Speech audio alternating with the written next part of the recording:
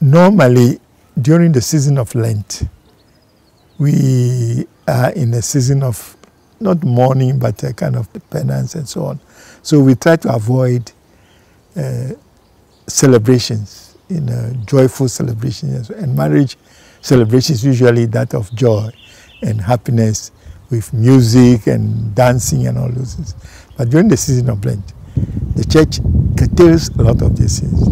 And you know very well that, for example, during the season of Lent, we don't play the organ, we don't sing the Gloria and all those kind of things. So the church normally advises people not to put their marriage celebrations in the season of Lent.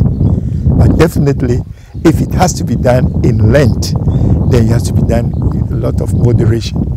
But definitely for the last Triduum, the 3 days before Easter, for example, the church does not allow marriages to be done on Holy Thursday, Good Friday, and Holy Saturday. These 3 days, the church strictly forbids those kind of things. But in the whole season of Lent, it also depends. Some priests will not allow you to do it because it will entail festival celebrations and so on. And so they said during the season of Lent, we are not going to allow it. This depends on the local church. The Advent is also a kind of, but I don't think the church stops people from marrying in Advent. But here again, it's because of the Lenten or the penitential side of Advent, preparing for the coming of the Lord. So the only period where there is recession definitely is that of Lent.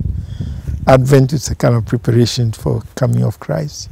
So if, and here again, it depends on the diocese or in the parish. If the parish feels that season of Advent, we don't want, but I don't think there is any official declaration of the church forbidding celebration of marriage in Advent. Lent, yes.